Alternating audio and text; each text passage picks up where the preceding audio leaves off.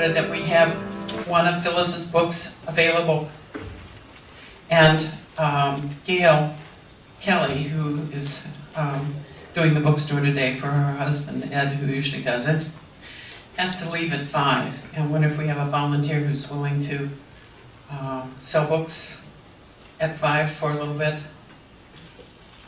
Gary? Okay, Gary Davis will be selling these at 5 o'clock in the back, and Phyllis will be glad to sign them, I trust. And they're wonderful books. I read a little section at the beginning of the meeting about her near-death experience. It's wonderfully described in here and very openly and honestly talked about and how it's affected her life, and I really appreciate that. It's terrific. Wonderful book. She writes beautifully about her life, and you shouldn't miss it. Good book. Okay. Okay. I think we're ready. All right.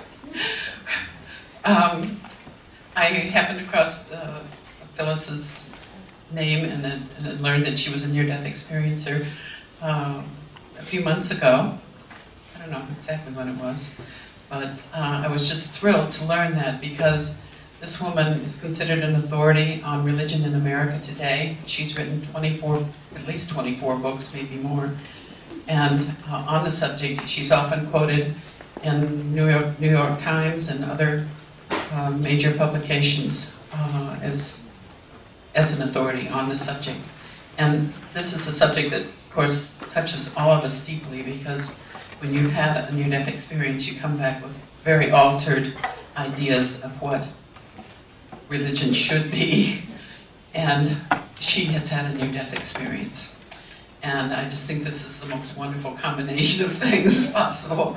And I picked her up last night, and we've had a wonderful time. She's such a delightful person, and I know you're going to enjoy her. Please give her a warm welcome. Thank you. If I do this, is this one? This is mine. Okay. My maternal grandmother, so it didn't do me any good, was Jewish descent, and the DNA still remembers, and I can't tell you my name without my arms. If I'm using one of these things, you're just reeling. This is loud enough. Can you hear okay? Is that one working? I also tend to wander, but with a big one maybe like this. I'm a recovering academic, among other things, and you don't ever get over it. But I get behind one of these things, and I'm thinking 55-minute sound bites, and you don't want that. You really don't. I need to clear up a few things. First of all, you all look like a bunch of Episcopalians.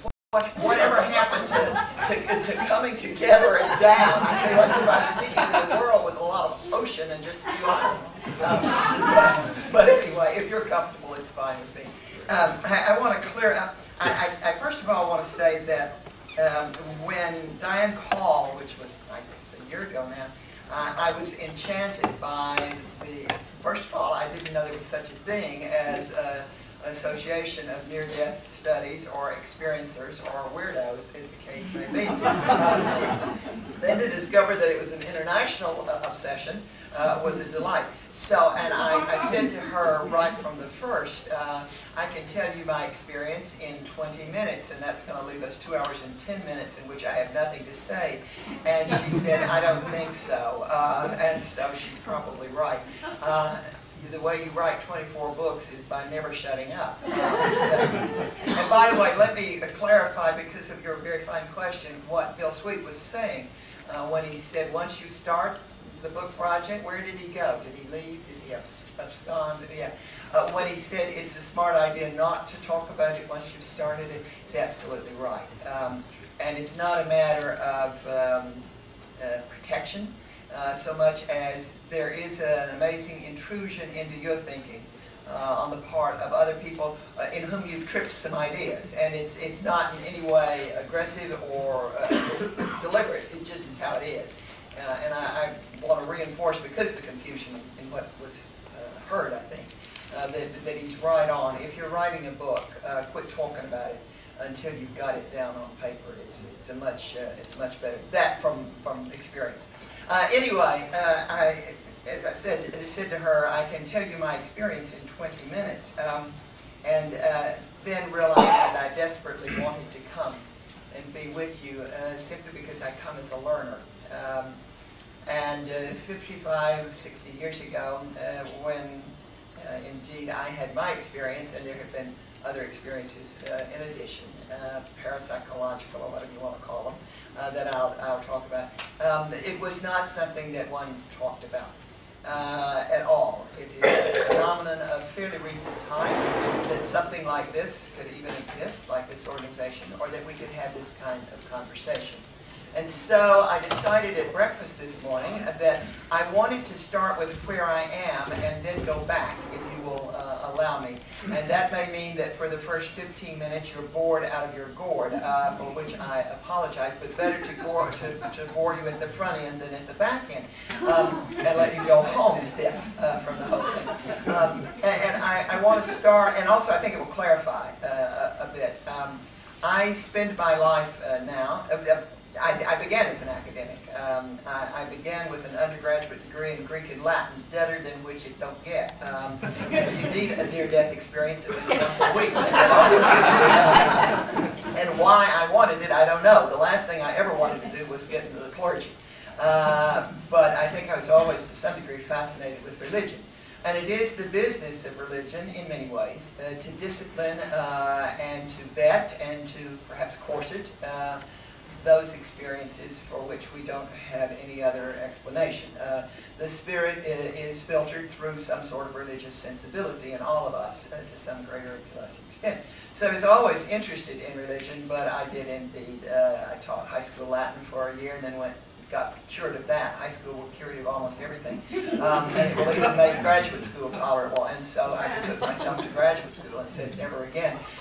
And finally ended up as a college dean for 8 years, teaching language and literature as an area of, and so in no way connected with religion, other than being a devout Episcopalian. I was reared a Presbyterian, and I got over it when I was 17. And always will be grateful for those years as a Presbyterian, but became an Episcopalian, which, as we all know, specializes in bells and smells anyway, and so it was a natural fit for me.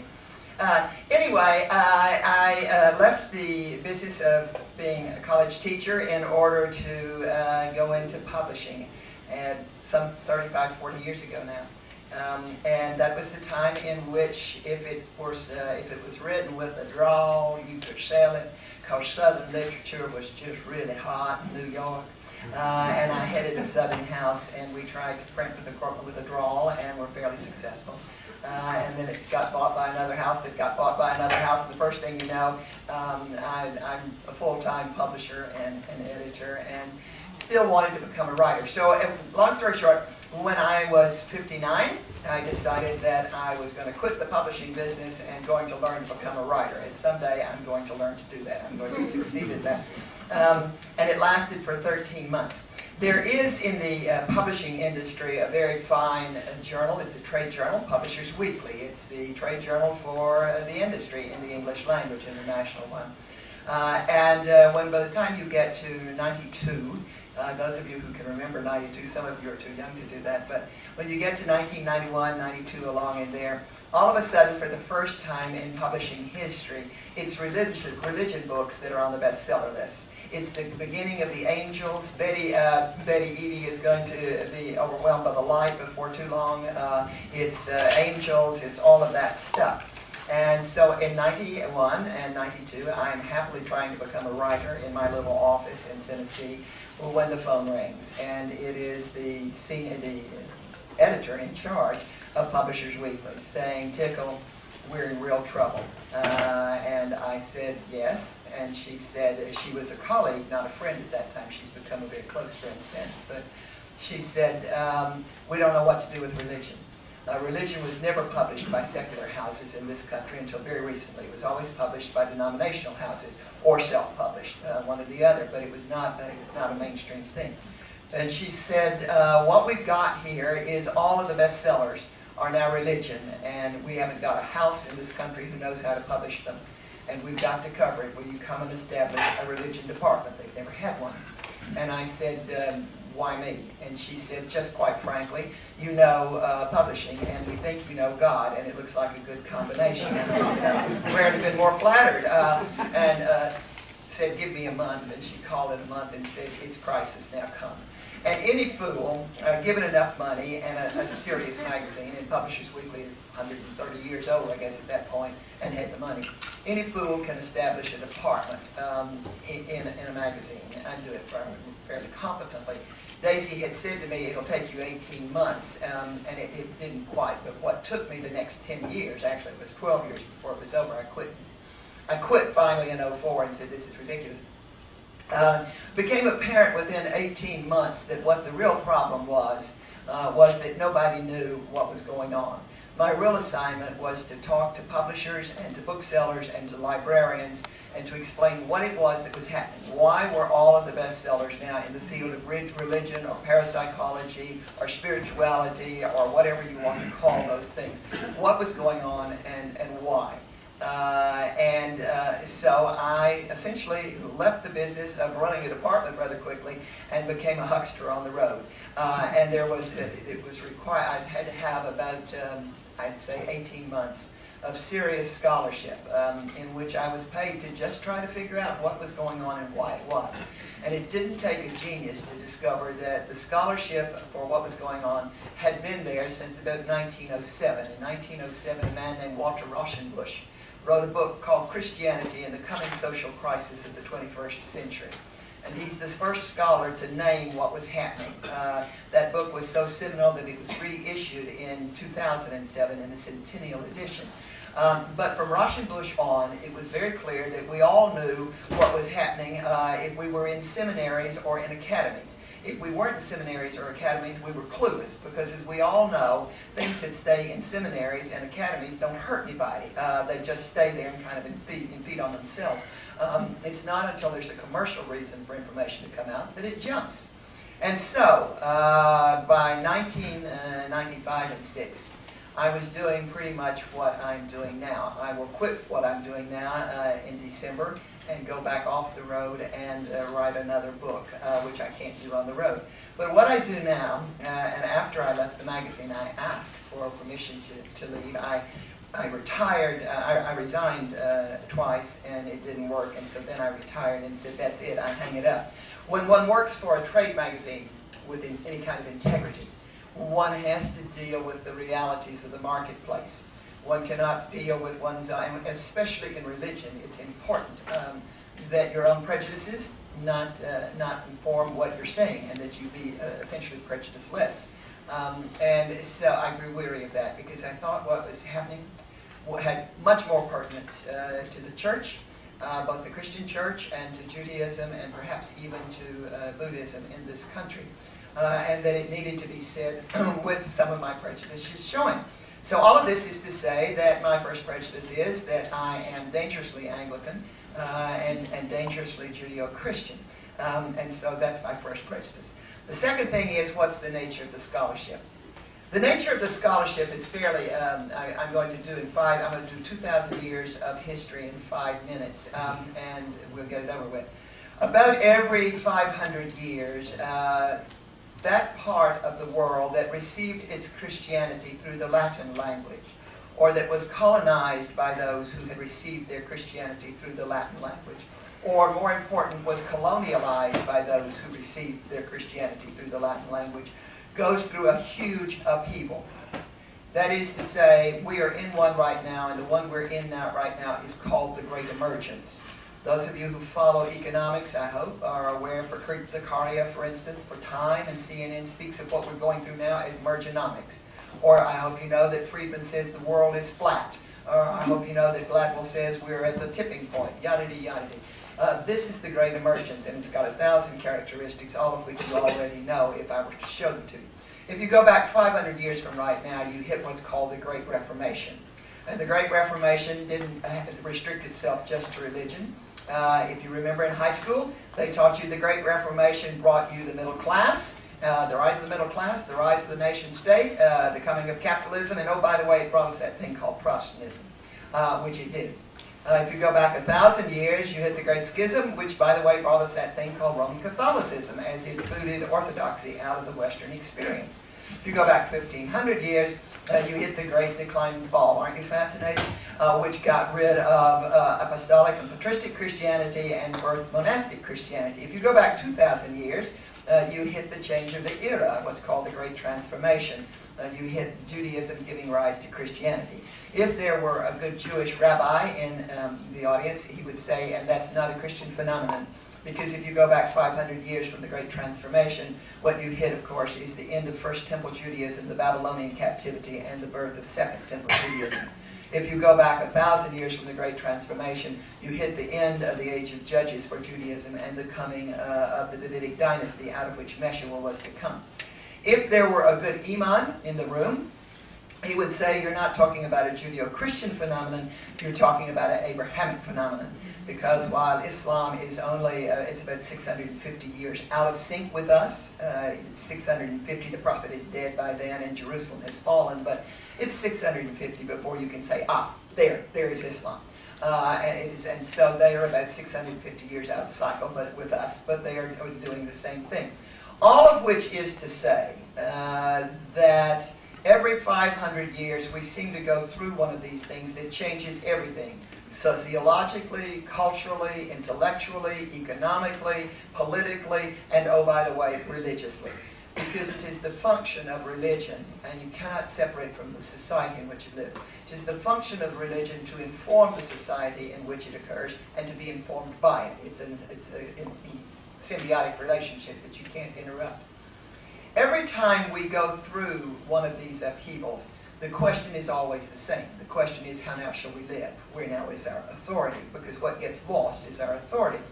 The form of religion that held hegemony, that held pride of place, does not cease to exist. It just simply drops back and has to reconfigure and gives rise to something else. Protestantism is in that process right now. Many of you, and I've heard, listening to you for 2 days, I've heard many of you protest the church. Well, you're right, absolutely. And it's primarily the Protestant church you're protesting, and which is kind of odd since Protestants are born as protesters. But now, you know, the DNA has come back to bite its mama. And so you are absolutely right on. Is Protestantism dead? No. Is it going to reconfigure? You bet your sweet life it's going to reconfigure. It's right now in the process of it. 500 years ago, Roman Catholicism didn't cease to exist. It did reconfigure. Orthodoxy didn't cease to exist 1,000 years ago. It had to reconfigure. And so we are in reconfiguration. And what we're giving rise to is emergence Christianity. And it's unfortunate that the Great Emergence and emergence Christianity are the same thing. The Great Reformation gave us Protestantism. It's easier to understand or separate the religion out from the culture. This time, because the name is shared, it's more difficult. But emergence Christianity is looking for the new answer. The Reformation said that it's Scripture and Scripture only. Sola Scriptura, Scriptura only. Give us the Bible and we're going to solve the whole thing. That's not a tenable position now for a whole lot of reasons. And so we're looking for a new base of authority. Emergence Christianity will have the obligation, and so will emergence society, of finding out where that authority lives. However, there are also 2 or 3 questions that appertain to each 500-year upheaval that are peculiar to it. There are 3 questions that appertain to this one. One is the nature of the atonement, one is the nature of religion, or the theology of religion, and one is very serious. That is, for the first time in recorded history, we do not know what a human being is. And I just arrived at the beginning of the speech. The rest was lead-in. We do not know what a human being is. If you look at the last 2,000 years, 3,000 years of Western literature, or even of world literature, you will find a good deal of concern with who am I and what am I. And late-breaking news bulletin, it doesn't matter. Nobody cares anymore. It's not even a valid question. It's who are we? Now, there are several sociological reasons or scientific reasons for that question. You can go from the middle of the 19th century when a man named Franz Mesmer came along and was the first to discover that there's somebody in there, and if you just watch me long enough, I'll play with you. And we call it mesmerism and get hypnosis out of it. And then he's followed by Sigmund Freud, a student of his who came along and said, there is somebody in there that's so dirty, can we come play? And then it was followed, of course, by William James, and so it goes, and psychology is born. More to the point, in the 70s, when we hit the 60s and 70s, when we hit the drug age, what we hit is the unfortunate and completely unsettling discovery that if I give you the same amount of the same drug at the same time every day, and you had the same amount of stuff to drink and the same amount of stuff to eat and the same amount of rest, I can predictably and reproducibly change you from person A to person B. Predictably and reproducibly change you from person A to person B. By the time we got to the 1950s, it was very obvious to us, scientifically speaking, that animals are capable of a form of mentation. There is something, animals come close to thinking. If you've ever lived with a cat, you know damn well they think. And so by the 50s, we had come to say that our identity, that thing that makes us different, that is the imago Dei, the image of God, is the presence of an autobiographical self. When we got to the drug age and got to A and B, we discovered that A has an autobiographical self and B has an autobiographical self. And they are consistent and have total integrity, and we are not talking about some kind of organized schizophrenia. We are talking about the fact that one skin, one set of bones, one set of hair, whatever, actually can incorporate two distinct consciousnesses. And that leads fairly quickly to the question of what is a human being? What is a human being? What is the nature of consciousness? Are we just something that, a chemical wash over our neurological systems? What is the nature of the soul? And one of the interesting things that comes up out of this, and it comes up out of the Great Emergence and Emergence Christianity, is we no longer know what a soul is. Nobody in this room can define a soul. I did a couple of clergy conferences about 10 years ago just to see if it was right, and handed out index cards to 150 clergy each time and said, just put the year of your birth on here, not your name, and finish the sentence, the soul is. I only did it twice because both times over half of the cards came back empty. And about 1/10 of them came back with the seminary gobbledygook that they teach you. And the rest were just blathering idiots who shouldn't have bothered. And couldn't believe they didn't know and just didn't know, and so they hid it by talking too much. And I found it so distressing, I only did it the 2 times. I would submit to you that we are here to talk about what the soul is. I would submit to you that people like you probably are nearer to being able to have that conversation than is a good deal of organized religion, except I want to talk about one more thing. There's a man named Harvey Cox. He's perhaps the most respected religionist in this country. He's emeritus Harvard now. And Harvey published a book in November called The Future of Faith. I call it to your attention. And he talks about Joachim of Fiorni. I wrote a book some 3 or 4 years ago called The Great Emergence, in which I tried to talk about Joachim of Fiorni too. And my editor said, it's too woo-woo, you have to take it out. And I said, it's too essential to go out. And he said, take it out. So I didn't put it in a footnote because editors never read footnotes, and so it's there tucked away.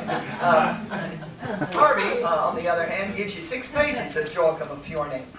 And this is, Joachim of Fiorni was perhaps the most verbal, articulate, aggressive, if you will, of the medieval mystics.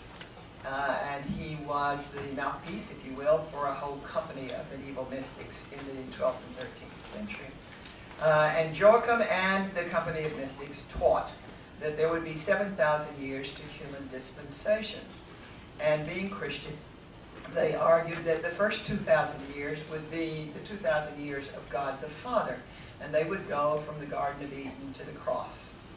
The second 2,000 years, said Joachim, would be the 2,000 years of God the Son, and they would begin with the cross and the Great Transformation, and they would end in 2000 of what he called Anno Domini.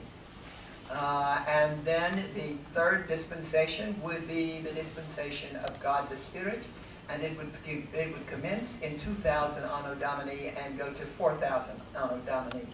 He did not, neither did his fellow mystics, say anything about the last 1,000 years because Tim LaHaye and Jerry Jenkins hadn't been born yet, and so they didn't know what to do with that 1,000 years. But nonetheless, he predicted that. The Roman Church excommunicated posthumously, excommunicated Joachim. He predicted some other things that were wrong, and they took it as an excuse to get rid of this heresy. Very quietly, just before he died, John Paul II unexcommunicated Joachim of Fjorning. Equally quietly, in the first 3 months of his tenure as Pope, Benedict XVI opened an office of Joachim studies in the Vatican, and it continues to function. And they are investigating the words of the mystics and the medieval prophets, trying to see exactly what Harvey Cox in November gave academic face to. Because what Cox argues, and he cites Joachim, what he argues is that for the first 300 years of Christianity, we ran on first-hand information. We knew somebody who knew Jesus, or we knew somebody who had known Jesus, or we knew somebody who had known somebody who had known somebody who had known Jesus, yada, yada. That only lasts for about 300 years. And after that, we tried to begin to dogmatize and doctrinalize and organize and intellectualize everything that it had been about. And whatever else Judeo-Christian tradition is, it is as mystical as anybody sitting in this room. You cannot outdo the mysticism inherent in the Judeo-Christian story. But it's very upsetting, as some of you may have discovered.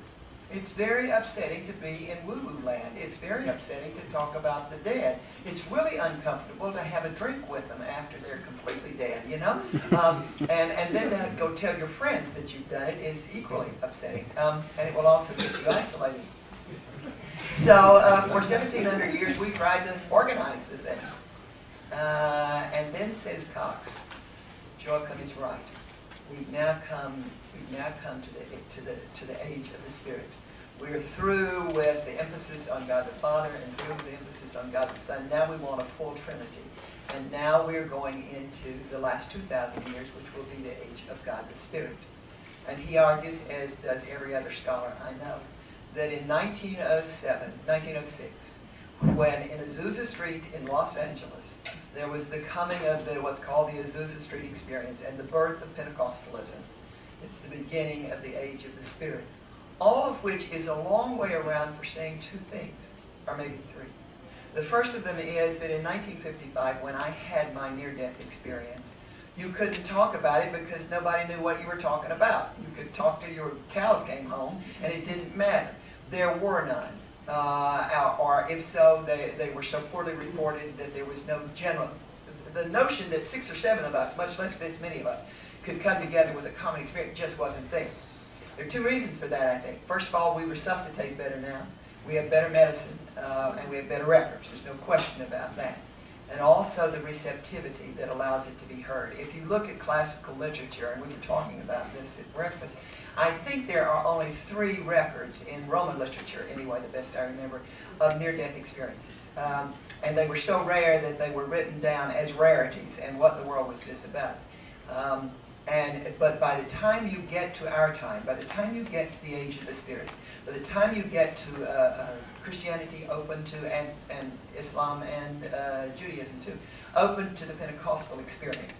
But now you're getting into the popular experience, which is a way, I think, of saying that what you and I have gone through and what we know is in many ways a kind of rare bank, if you will, of information, experiential information. In which science is soon going to connect with religion, is going to connect with the experiential, is going to connect with the fact that indeed we're once more as mystical as were our forebears.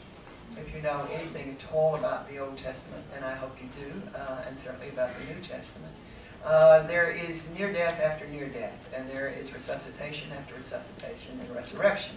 The first resurrection, of course, is the Witch of Endor, who very kindly managed to conjure the ghost of the dead Samuel for King Saul. And they had an interesting conversation in which the conjured Samuel said, "You're going to die in the morning, big boy." And Saul said, I know, I thought that. And so the witch puts Samuel back down where he was, wherever that was. And Saul goes out and gets killed the next morning. And so time after time, we have scriptural reference to the dead speaking, to those coming back from the dead with a message. So I would submit to you that what you've got here is probably a disorganized bank of information. But that doesn't mean that it can't be organized and separated into categories.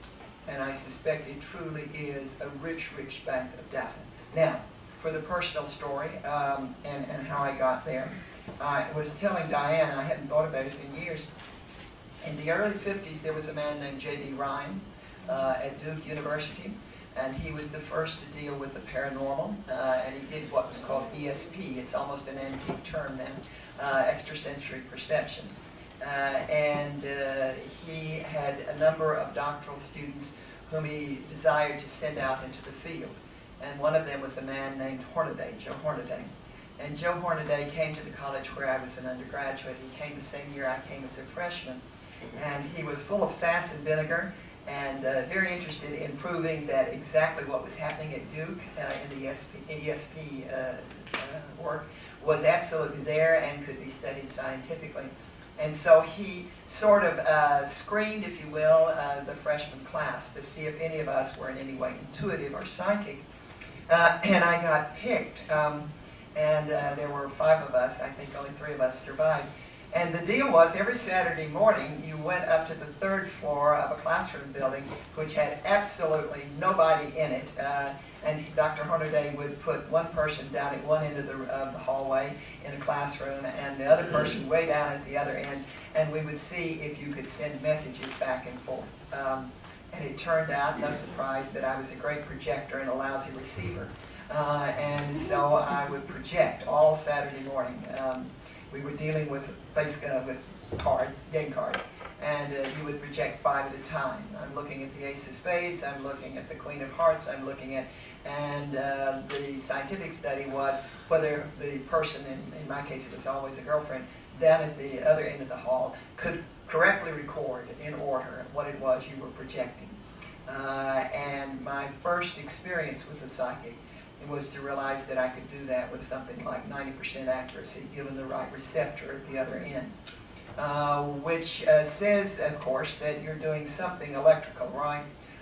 Or something spiritual. I suspect it's an electrical thing. But that was my first experience with it. Then as a bride, married in 1955 in June, I ended up pregnant in October of '55. No surprise there. That was before the birth control pill. Sam and I, even after the birth control pill, have managed to have 7 children in 55 years of marriage, and so obviously, you know, I was slated to do that. I managed to get pregnant, and I managed to not know I was pregnant until I passed out in a grocery store, and got, of course, yanked to the doctor's office, and the pregnancy was discovered, and then I started trying to miscarry, which would be part of my life for the rest of my reproductive years. If we have 7 children, we must have lost 2 for every one we got to term with, which is an emotional yo-yo of the first water, especially I think for the mother. But anyway, and to try to prevent that first term or the first pregnancy from miscarrying, I was given a drug called papaverin, the best I remember, or papaverin, I think it was. It was found out later that it was fatal and had already killed 9 women, but at that point nobody knew that. It was experimental, and we were in desperate straits, and you didn't want somebody to lose the first child, and so I got it. And woke up one evening about 12 o'clock with Sam slapping me, and he was a med student at that point, slapping me and screaming at the top of his lungs. He was screaming to, we had a couple of dental students as roommates across the hall, and he was screaming for help. And then before it was over, he actually was about to break my ribs. And I thought, isn't this kind of interesting? But I was certainly conscious. And the ambulance came, and he beat me all the way down the steps into the ambulance, and we made it to the hospital. And things calmed down for a day, but they continued to give me the drug, not knowing that it was any harm to it. And then there came that moment on the afternoon of the 2nd day, which will be familiar to you all already before I even tell the tale. there came that moment when he was sitting by my bed, and I simply left and went up and sat in the upper corner of the hospital room, like a gargoyle, like in that position, with my back pressed into the corner where the ceiling met the wall, and watched him and thought, you know, he really is kind of cute. And then watched as he began to scream again and to slap my body, at which time I looked down and saw him slapping me and thinking, isn't it odd, I don't even feel it, and he was screaming, and the nurses came, two of them, and I could tell you exactly what they had on and who it was, and watched the whole thing. And then I remember getting kind of bored by the whole thing, and the ceiling very conveniently opened up. The corner did. And I just went out into this lovely green tunnel, which was grass all the way around. It was before AstroTurf was invented, so it had to be divine because there was no other way to get grass on the ceiling. But it was quite lovely. And it was a tunnel of, I don't know, the length didn't, but I walked for a little while, and I could see the light, the gorgeous light at the end of the tunnel.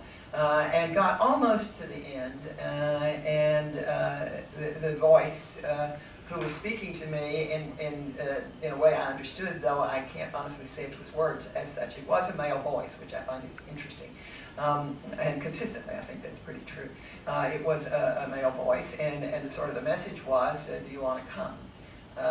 And I found myself answering back, no, I don't think so. I think I want to go back and have his babies. And being then told, all right, do that, and it will be fine. I will be waiting.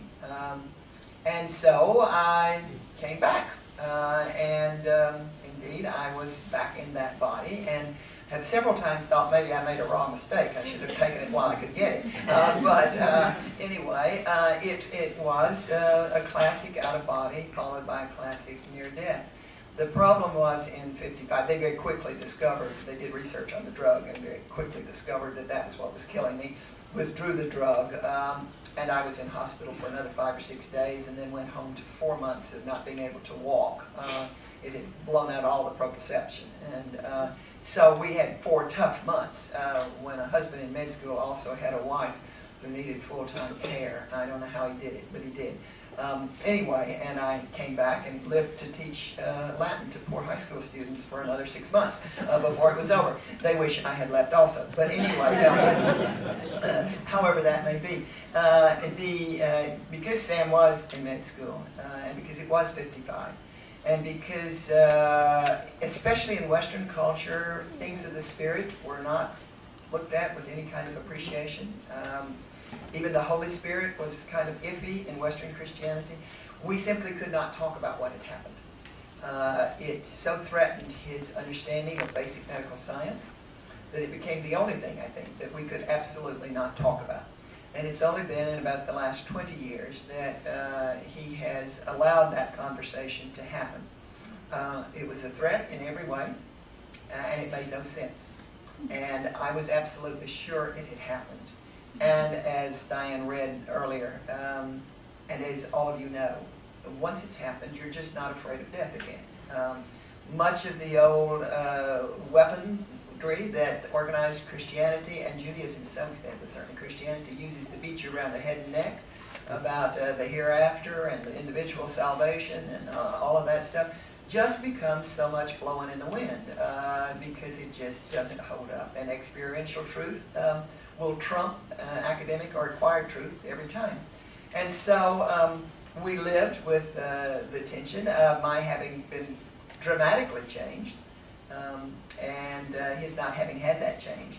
And the fact that I could tell him everything that had happened didn't make any difference at all. It just was not subject to reason, and so we didn't talk about it. And then some years later, it so happened that we bought a house. We bought a house, and we were residents at that time, and residents don't have much more money than med students. We bought a house that was the most rundown, awful thing I've ever seen, but it was right near the hospital. It was in a very good neighborhood, and it had absolutely been abused to death. And we bought it for the grand sum of $14,500 in what was really a Chi-Chi area of Memphis, Tennessee, in Central Gardens. And you couldn't have bought a head coat for $14,500, which should have told me that something was going on. And so after the papers were signed, I was just so grateful. We had 3 kids at that time. I had to have a place to park them. And only 1 car, so we had to be at the hospital. I said to the woman who sold it to us, would you tell me why we got this house for $14,500? And she said, oh, well, Lawrence will tell you that. And I said, who is Lawrence? And she said, Lawrence was my husband. He died in that upstairs bedroom, and he has never left. And he really did want a family with children in there, and he told me the night you made the offer that I was to sell to you regardless of whatever you had in the way of money. So I sold it to you. I said, all right. It's okay. I can believe Lawrence told you that. I just don't want him living in my upstairs bedroom. But anyway, we moved in, and I kind of forgot about Lawrence. And about 6 weeks into the house, my, at that point, 9-year-old daughter just came out all fury like this one morning. And she said, Mother, if you don't do something with Lawrence, I'm going to fail 4th grade. I said, what? And she said, he just comes in every night and sits in my rocking chair, and he rocks, and it annoys me. And then last night he came and he pulled the covers off my feet because I wouldn't get up and play with him. I said, you're kidding. Now here are 2 younger sisters sitting around saying, yeah, he annoys us too, but he likes her better. Sam doesn't want to hear this either. Really. So the girls and I, we had 3 girls first. Then we had 3 boys. And I told Diane, as we went into the delivery room with the 7th child, this was before sonograms. I swear it's true. He swears it's not true.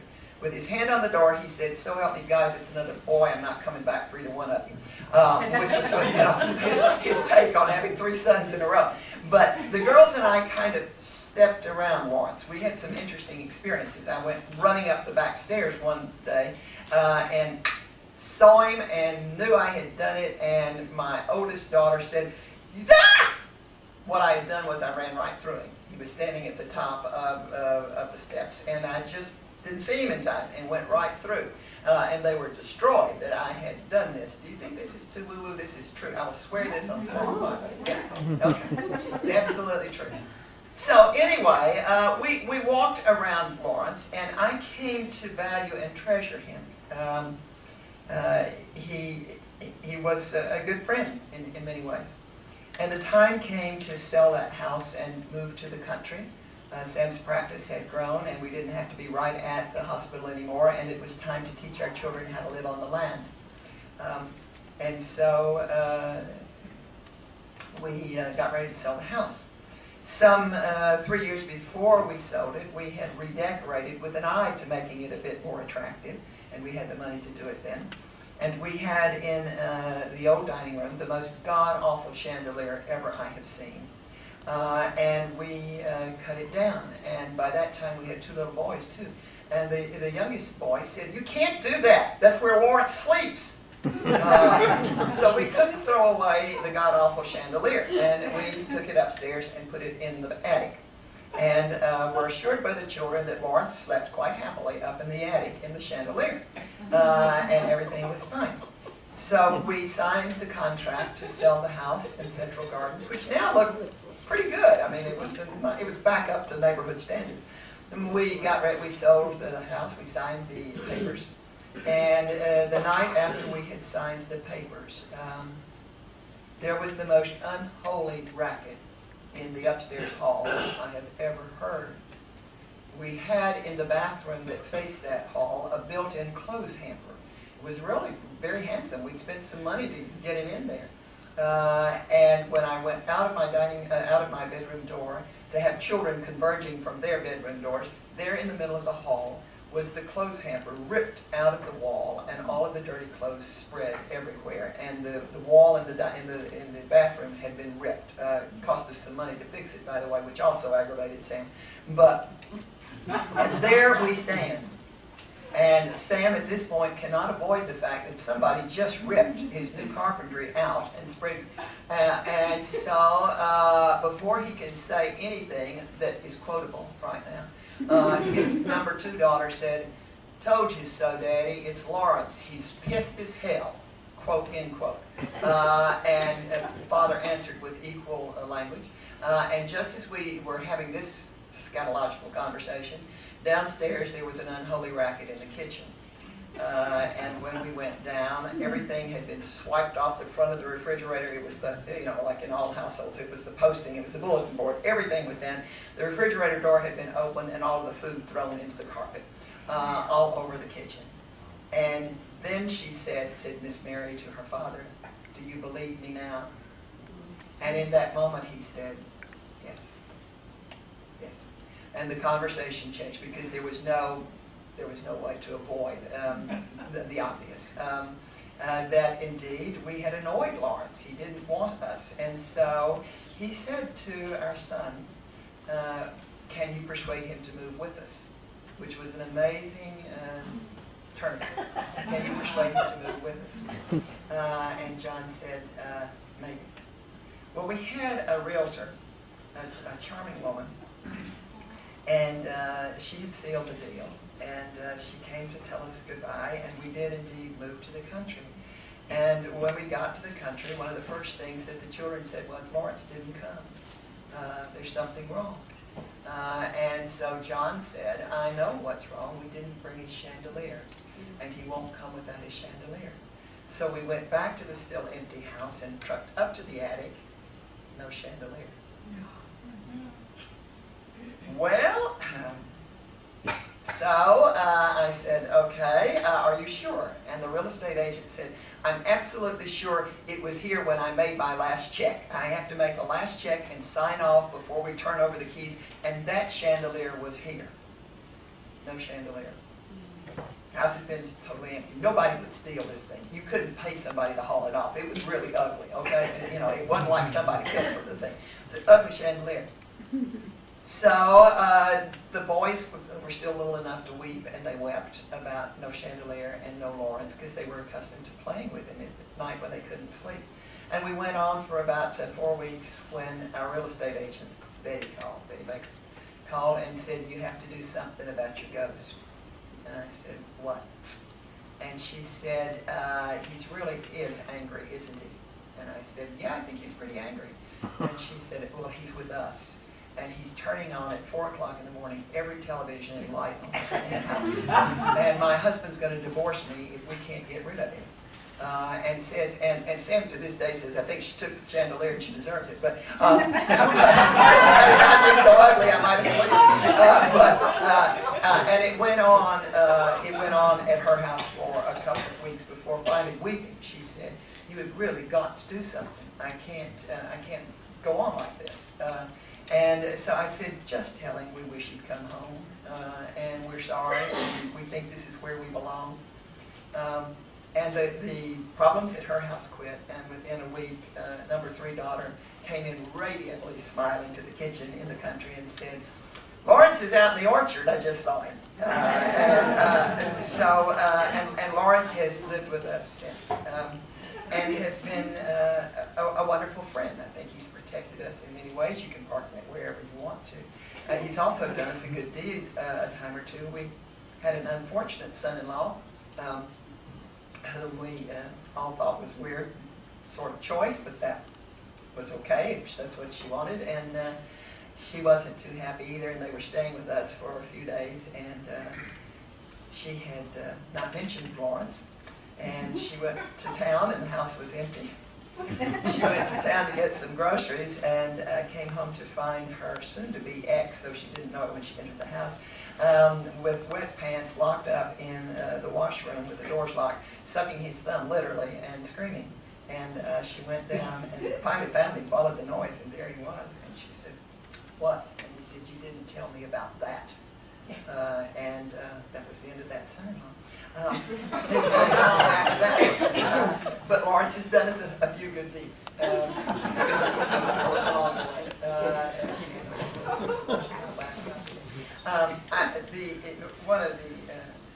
When I was very fond of my mother-in-law. I know that is counter to tradition, but she was a great lady. Good old mountain stock, Appalachian, tough as they come, and wonderful to me. And when she died, she stayed with me for 3 days, posthumously, and we had some good conversations. And then one day, I was making the bed on the 3rd day, and she said, "It's time now, I've got to go." Then I haven't seen her since. But I think maybe some of the paranormal is contagious in a way, because one of the things that has relieved the conversation at our household and has allowed it to continue or to go forward is that shortly before his mother's death, my husband is pulmonology, and pulmonology is a scary subspecialty of medicine. It's very hard to deal day in and day out with people who are drowned in their own juice, who can't breathe, and who really are essentially drowning. And it's an emotionally exhausting thing. And you have them in pulmonology, some of them for 20 years, of watching them unable to breathe as it gets worse and worse. And all you're going to do is palliation. You're not going to cure it. So there's a deep emotional attachment, if you will, between a good pulmonologist and his patients, in a way that does not accrue in most other medical specialties. Sam was out, it was his day off, and Sam was out in the cornfield. We really did take the kids to the country because we wanted them to live off the land. He was out hoeing the corn, and he came in, it was August, he came in to where I was, white as a sheet. And I said, "What?" And he said, James Bell. And I said, "What?" And he said, "James just came to me in the field, he's dead." And I said, "Oh, I'm sorry," because he was very fond of this guy. And I said, "Are you sure?" And he said, "I'm sure, he's dead." And he just said, "Doc, I wanted to tell you goodbye." Sam wept. And within 5 minutes, the phone rang, and it was the hospital saying that James Bell had just come in, a DOA, and would Dr. Tickle sign a death certificate without their having to do a post based on the medical history.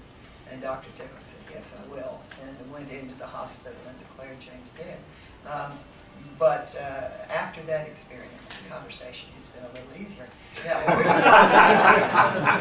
where you want to park all of that, I don't know. MJ's heard me 1,000 times. I bet she's never heard these tales. No, she says they won't go out of this room, right? Even as they're video. Bill asked me when we were back before the meeting started, how do you get away with, essentially he didn't put it quite this way, how do you get away with being weird and also acceptable in the wider world? And the question is, I think that, I honestly think that those of us who have had these experiences have an obligation to begin cleaning up our act. And maybe this is not a fair thing to say, and there's no judgment inherent in it. And I did come to learn and to hear, and I have been pleased to do that for 24 hours. And Diane has been a wonderful source of books, and she's given me more than I can read for the next year and a half, and DVDs. But there can be a self-indulgence in this kind of experience. There can be, because we have had it, and because people who have not had it don't really understand, a tendency to just enjoy having had it, and to sort of celebrate your own oddity, if you will, or to confuse the paranormal with resuscitory, with near death, to make them all into one kind of, I don't know, ambrosia, if you will, instead of particularized fruits. If we're ever, and there is no question that emergence Christianity is having to deal with what is a human being and what is a soul. And we have more of the raw material, I suspect, than any other segment of society for beginning to answer that question. And if that be true, then there is, I think, patent in that privilege of having had those experiences, the obligation to begin to talk about them and to begin to talk with some sense of purpose and to understand how indeed our religious heritage, almost everybody in this room comes out of something that's Abrahamic, I suspect, and certainly in Buddhism it's there. There is the whisper of this. There is every evidence that this is perfectly normal, that this has been the human experience from the get-go. And it's only our unwillingness to grapple with what it is, because what we're doing is grappling with God. And when you grapple with God, you're going to get your hip thrown out of joint. There's a good record for that too. And your name's going to get changed. But the time to begin to talk more generally about it, I think is upon us.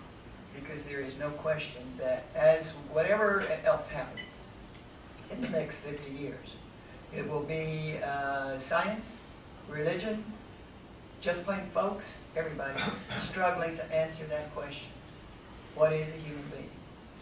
And we cannot decide end-of-life issues. We cannot decide bioengineering issues. We cannot decide abortion issues. We cannot decide any of those things until we can answer the question, what is a human being? And part of the answer, a good part of the answer, is buried in the mysticism that religion has tried to formalize, and that for some reason, Harvey Cox is right, has burst out in the last 50 years, which is why so many of us can sit in this room and talk about this. So I would suggest that you're sitting on top of, we are sitting on top of, one of the great natural resources for the next 50 years. And that is both a privilege and an obligation. And the obligation is upon us, not only to tell our stories, but to try to begin to sort out the categories within those stories, where they fit, where they have their analogs, what they mean, and what it is that we are.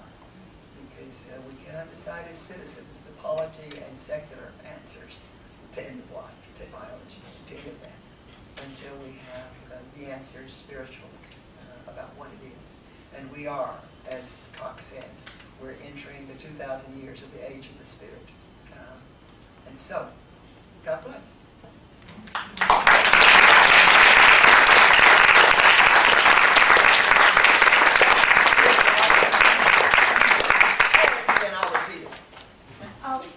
Would you be able to share what the Spirit has revealed to you about the future? Would I be able to share what the Spirit has revealed to me about the future? I would if there... I'm not prophetically. Obviously, I deal as a sociologist of religion. I deal in predictive factors, but those are intellectual and they're based on footnotes and they're based on scholarship, which is not, I think, what you're asking about. I don't have prophetic gifts in any way. I can tell you with amazing accuracy what's going to happen over the next 5 years or so far, if it's within that field where the scholarship is there, and you can. I did much of my 12 years at Publishers Weekly was learning to say, now the next one that's going to hit the market is this, so begin to acquire manuscripts here, which is predictive. It's applied predictiveness, but it's an intellectual exercise, and it's not a spiritual one. Yes. Well, your 500-year model Yes. of these radical changes in monotheism, do you think, by your reckoning, Islam is due for a reformation? The question is, given the 500-year cycle, and I should do credit for that. The cycle is certainly not my invention. It was the earliest I have seen it actually written out is in 1970. I think is the first I've seen it actually written out in our era. We Episcopalians have a bishop, Mark Dyer, who, when he gets ready to lecture on it, and he tries to domesticate it this way, He says that what you have to understand is that about every 500 years the church feels compelled to have a giant rummage sale, and we're having one, and that kind of eases it a little bit. But it's not just the church. It is indeed, you use the word Western, and that's a good way to say it is that part of the world. It's very specific. It is that part of the world that got its Christianity through the Latin language, as opposed to Syriac and Greek. So that emergence, for instance, shows up in South Africa fairly early. Because it's been colonialized by, so that it's a very particular part of the world. And the interesting thing is that Islam, you don't think of as belonging to that part of the world, except it does. It has its origin in a resistance to the patent polytheism or the assumed polytheism of Christianity. If you really look at the beginning of Islam, it's an attempt to reestablish monotheism in Eastern Mediterranean culture, because Christianity was seen as polytheistic with the Trinity kind of thing. And so Islam has gone through the same cycle. If I were in systems theory, and it's one of those, if I had liked to do over again, I'd do 2 or 3 things different, not many of them, but one of them is I'd take at least 2, maybe a college degree in basic physics, so I could go out and do things. Systems theory has all kinds of explanations for why the 500 years is there. They have all kinds of explanations for why every cycle is there. I'm not informed enough or bright enough. I just have them stand up in audiences and say, there's a reason for that. And I'll say, systems theorist, and they'll say yes, and I'll say, down boy, because you've lost the whole lecture. From then on, he's going to tell me why, and tell everybody else there. So there is some reason for the 500-year cycle. But apparently, either it's in the culture, in that landmass, or it's in the Abrahamic faiths. And I'm blessed if I can figure out why. And I don't know enough about Islamic history. I ought to stop and do it. I just haven't had time to know why the imams rise up to a point. I do know that what they tell me is that, because it's 650 years out of sync, that, and every time we go through one of the 150 years, there's about a 150-year tick up to it. It's called the Peri-emergence, or the Peri-Reformation, or the Peri-schism, in which whatever had been the authority is chipped at and knocked down, and then you arrive at that moment of crisis when suddenly you realize it's no good. Sola Scriptura is dead. Oh my God, what am I going to do? Kind of thing. And if you look at it from that point of view, Islamicist scholars say that Islam is now entering what would be an analogous to our Peri-Reformation. That is, that it is now about to begin the 150, or it's already begun, the 150-year tick-up to their Reformation. Now, whether that's whistling in the wind, see, that's the kind of prophetic thing that you can do academically. Whether that holds water or not, I don't know. I do know that in this culture, because I come out of the book business, 35 years in the book business, I do know that in this culture there are 3 highly respected Islamic publishers. And each one of them, for the last 2 or 3 years, has had at least 2 or 3 books on each house's forthcoming list dealing with Reformation in Islam. So there's a circulation now of that material. Every time we have gone through one of these things, also since the founding of Islam, there has been the initial clash with Islam, so more than one scholar has said 9/11 was inevitable and didn't really have anything to do with anything, I mean, it had to do with that conflict. And the Great Emergence is now, in the same way that you say the Great Reformation began in October 31st, 1517, when Luther put 95 on the door of Wittenberg. Well, that's bull, and we all know it. I mean, it didn't anymore happen right then. Then you turned into a grown-up on the morning of your 21st birthday. All that happened was you got legal to drink. I mean, but there was a lead up to it. In the same way, there was a lead up to this one. So when we say that 9/11 is the date that history is probably going to say the Great Emergence is upon us, we've got 150 years of tick up to it in the same way. So that who knows what will happen with Islam, but it puts an interesting face. It puts kinder face, maybe a more acceptable face, or a more human face, if they too are living through a kind of cycle thing. It makes it less harsh. I don't know what I'm trying to say. More forgivable in some way, or more. It has softened my emotional reaction to 9/11. Did you have any sense of Islam before 9/11, or did it take 9/11? Did I have any sense of Islam before 9/11? Yes, I did, but that's aberrant. It's because from the time religion began to hit secular publishing in 91 and 92 in this country, there was a minor but very able Islamic publishing presence.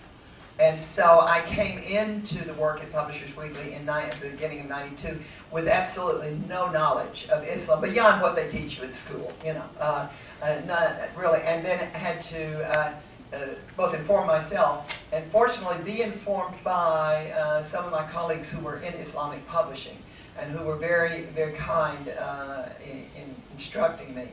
But no, I had no person. I've never been in a mosque except on Second Life, where my avatar goes every once in a while, just because it's perverse to be able to go as a woman into a mosque, you know. And Second Life's perverse too. Yeah. I'd like to know, would you kindly spell the name of your team? I think it's Joachim. What is the last name? I could not understand it. Joachim of Fiorne. It is Joachim, Joachim of Fiorne. Fiorne. Fiorne, Italian. Okay. Yeah, look him up. And Joachim studies now. It's, you know, give him a Google. Yeah, I have a question. I mean, I appreciate your scholarly, you know, knowledge. Or whatever. But A recovering academic never gets over it. You know, it just sounds like a lecture, regardless of what I did. but I'm impressed. Yeah. In your knowledge and in your studies, I mean, there are a lot of Christian mystics. Yes, there are. That have written, have been written about and have written literature, and also this whole subject of the whole religion of I can't pronounce Rastarian. Yeah. No. Getting started. Yeah, sure. Well, yes. You know. Yeah, I know what you're talking about. I just can't say it right. I can't say it. Yeah. For some Rustic. Prosecution. Thank you. Who said it? Yeah. Yeah, I You're do. close. Close, Yeah. but it's not. It's not yet. But in all of this, there's a great big body of knowledge around something that's intangible, but yet. Sure. And out of all this body of work, is there anything that speaks to you more pronounced or more than one or the other? Is there something? The question is, and there has been, if you look even at the history of religion in the United States for the last 150 years, or look at the 19th century, it will fascinate you how many religious groups sprang up, and they're all pushing toward Azusa Street. They're all pushing toward, Seventh-day Adventist, Christian Science, Theosophy, Unity, thing after thing, where there's this pushing, there's the preparation for the Pentecostal experience, for the coming fully. I mean, and Cox argues that. Does any one of those appeal to me? The question is, does any one of those appeal to me more than any of the... When I say the book of Urantia, do I say anything to you? I don't know if it appeals to me. I find it worth looking at. Simply because, and I'm sure it would be heretical or near heretical. But there's an interesting, and Helen White, out of, she's almost a biblical fundamentalist, looked at it from a spiritual point of view. And Helen White, who was the established Seventh-day Adventist, and her writings are very interesting to me, very appealing. Maybe Helen White appeals more. Urantia interests me. There's a difference, isn't there? You're asking for appeal. I think Helen White, probably, and if I had been born 150 years sooner, I might have, ended up listening to her. There is in the Judeo-Christian heritage so much mysticism, and one of the things that emergence, Christians, as I speak to them around the country, one of the things they want is they'll say, don't you tell me that it's 2 stories in one set of covers. It's 1 story in one set of covers, and don't you talk to me, for instance, about the virgin birth. Don't you talk to me about the virgin birth unless you're willing to go back to the Valley of Shabbos and the Melchizedek.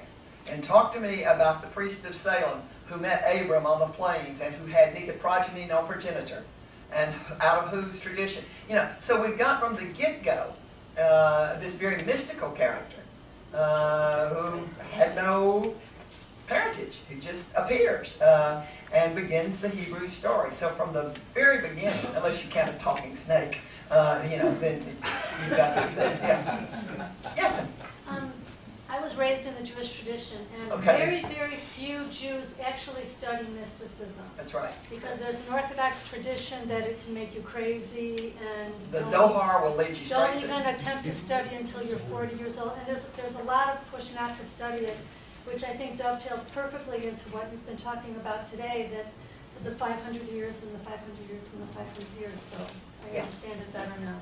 Yeah, it does dovetail. And when you get a really ecstatic rabbi talking about it, it's just really wonderful. And they will look at the Kabbalah, and they will look at the Zohar and say, you know, here were precursors. Here was the, you know, the fact that, and the Zohar is now back in business, as I'm sure you know.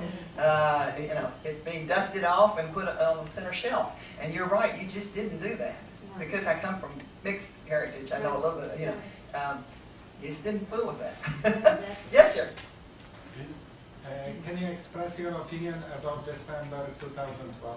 I'm sorry, can I express my opinion about, 2012? My opinion about 2012 is, I don't see any reason to, yes, there were ancient prophecies about this. It was like the turn of the millennium in 1999. It was hard to really give much credibility to all of that millennium fever, but it was fun to enjoy it as long as there's no anxiety. And I'm not sure this one's going to be fun to watch. I don't have any sense of credibility to that or any anxiety about it. That may be my ignorance, and in 2013 we may all reassemble and say, obviously you didn't know what you were talking about. But at a personal level, 2012, no. I greatly respect some of the indigenous prophecies from South America, from Guatemala, from that area. But no, I don't hear anything that persuades me. Maybe it's my ignorance. Yes, sir. In my work with people, I have found over the last 30 years an enormous and increasingly enormous dissatisfaction with established religion. Presbyterianism, Methodist, Catholicism. That's right. And what comes behind this, what I have found through some of my readings, one of the things that Joseph Campbell said is what people are really looking for is the experience of really being alive. It's not so much the meaning, but the experience. From your perspective and your history, are you finding some of the established religions now trying to move towards helping people have a direct experience with God? Not in the head. What we're talking about noetic heart is what intellectualized, but is any of that happening? Yes, absolutely. Gnostic experience. I don't know whether you can hear him or not, but the Great Emergence really, the Great Emergence affects every part of our lives. And it's from simple things like the fact that, well, for goodness sakes, when you go home at night, you're so tired of knowing stuff that you don't want to know another thing. Remember that, at 5:30, the last thing you want is another fact. You've just been facted to death, and so if you're Episcopalian anyway, what you do is you hit the front door and you're heading straight for the kitchen to have a conversation with Jack. Jack Daniel, I'm from Tennessee. And as you do it, you go by the home computer and you flip on the switch. So after Jack has made you feel better, you can come back and have more information. It's terrible. More than half of us no longer live in nuclear families, which was the basis for 500 years. We now live in extended families. That's entirely different. Most of us live at least 40 miles away from where we were born, which means we have no contact with the village. 203 different procedures to make a lead pencil now. We're that far. That's a fact. We're that far removed from the source of stuff. So 203 different things happen for you to buy Takan Larego. A little country like Iran can hold us hostage. Why? Because information is more important than money. Now, if you're smart like Bill Gates, you turn information into money real quickly. But information, he who knows the most has the most. It's thing after thing after thing. And one of the characteristics of the Great Emergence, of course, is that it's informed by the Internet in the same way that the printing press informed the Reformation, which is to say that life now can move horizontally. Emergence itself sounds like something's coming up out of the center, which is not where the word comes from. When sociologists called this one the Great Emergence and began to name emergence Christianity, they were talking about emergence theory, which comes straight out of 19th century biology, and which is the study of complexity. It's the difference between an anthill and a beehive. For centuries, we thought they both worked alike and gave them queens, and they both do have queens. But the queen of the beehive operates top down. We had 5 hives in the country when we were trying to teach the children how to farm and live off the land. And if you get the 6th bee, you're in a world of hurt. In the 6th queen, you're just in a world of hurt because you can only have one. But an anthill does indeed have an ant. It does have a queen. But she's the original dumb blonde. And this is good science. That is to say, she takes only one nuptial flight. It's a heck of a journey, but she only takes one. And one male ant mounts her, and they fly until he dies of exhaustion. And she drops to the ground, wherever she is, and then delivers 4 to 6 baby ants, which she has one job in life, and that is to lick all of those 4 to 6 little creatures to keep them free of bacteria, because she's on the surface of the ground at that point, to keep them free of bacteria until they can get old enough to burrow. And as they get mature, they burrow down, and she goes down one level and bears more eggs, and down and down and down, pushing up earth. And so you get these great, 20 feet tall things out in Texas and New Mexico. From one ant, she, off of one insemination, bears for about 20 years. And each time it was a heck of a ride. She burrows down. You all don't laugh about raunchy jokes. You don't have 7 children by the same man. It takes more imagination than I can tell you. But anyway. but yeah, that's better. I feel better about you. I was really worried there for a while. But it was our introduction to the fact that enormously complex structures can come out of non-hierarchical arrangements. They can come out this way.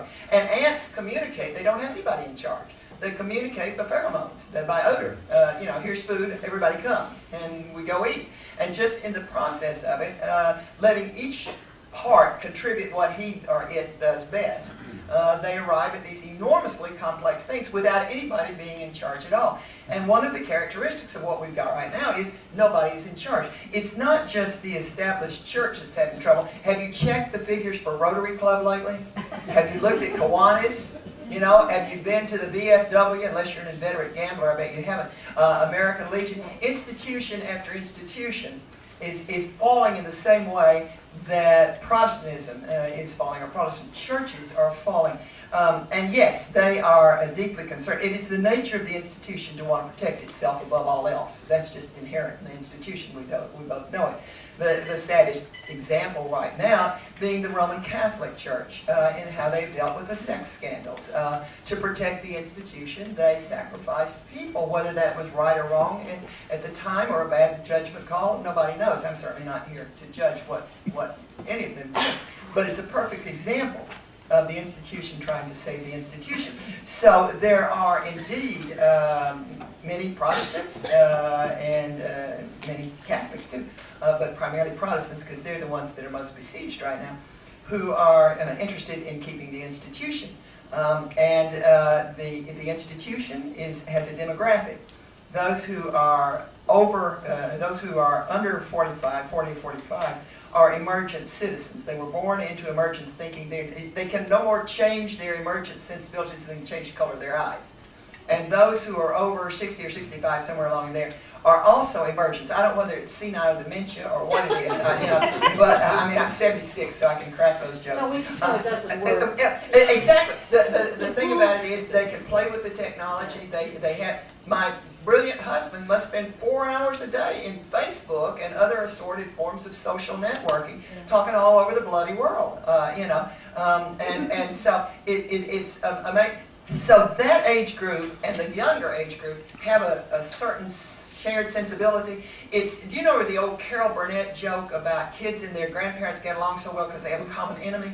Okay. There is a demographic in there of somewhere early 40s to somewhere in early 60s where, and we were talking, MJ and I were talking about this earlier, where they are what's called retraditionalizing Christians. They're going back to church in droves and wanting to be more Presbyterian than John Calvin was, more Lutheran than Luther was, simply because we marry later and we have kids later.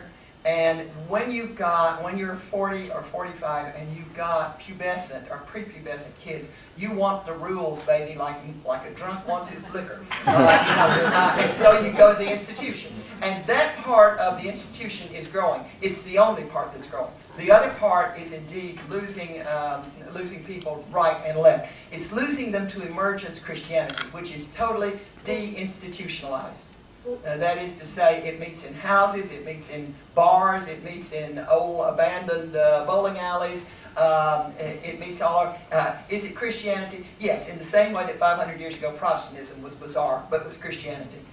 This one is. And so, is Christianity dying? And by the way, if you want to see it, Judaism, Google's Synagogue 3000. You probably already know that. But if you Google Synagogue 3000, you'll see the same thing in Judaism.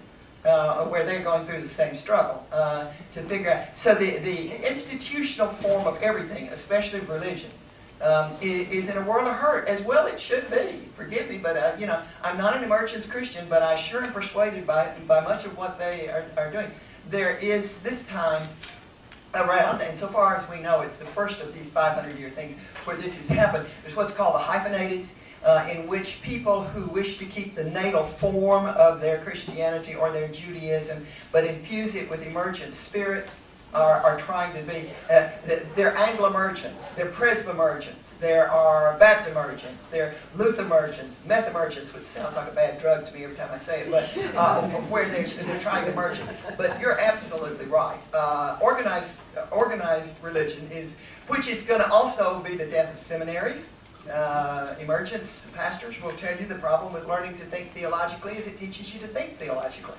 And so they're getting PhDs in secular universities, in secular subjects, in order to lead this movement. So it's a fascinating thing, which is part of both the cause and the result of the coming of the Spirit, of spirituality becoming more and more a part of what we're doing. I think you next, and then you. Yes. I'm curious, did you ever learn anything about Lawrence's life on Earth? Did I ever learn anything about Lawrence's life on That Earth? would suggest why he seems to remain earthbound as compared... Actually, I have to tell Lawrence, when we went back to Mary Matresha and she began to tell us the story, they had no children, and he was crazy about children. And had always had neighborhood children around and about. And they ran a little sundry store near the medical school. And they had made enough money out of that sundry store to buy some other houses and to begin to get some money and rent them out. And then they got this one that they were fond of. And he just wanted to have a family. And so he elected to stay there when he died and wait until somebody with a lot of kids and no sense came. And we qualified. And so I have to tell you, he is still with us in the country. And we don't see him often now because the kids aren't there. But every once in a while, he lets me know that he's there. The Episcopal Church, which is really good at woo-woo, right? I mean, bells, smells, sex appeal, you know. The Episcopal Church, it's in the canon. A canon is a human being above a rector and under a bishop.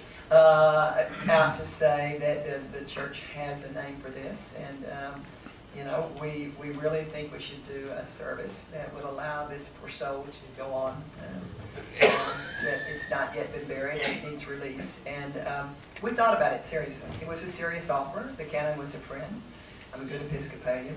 I understand that it's non-substantial corpus and that it might want rest. And we talked about it, and I said, no, I'm not ready to give him up for whatever that's worth. And it was not a quick decision. It was a prayerful one. I don't want him to leave us yet.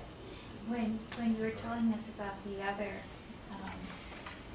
spirit who was your visitor for several days and then recognized the need to move on. It's need to go, yeah. Was she aware of Lawrence? Yes, because she had been in, she was my mother-in-law, so she'd been in and out of our house. Oh yeah, she knew about Lawrence. Yeah, she absolutely knew about Lawrence. Did she have any thoughts No, about or if so, she never voiced them. You know, never voiced them.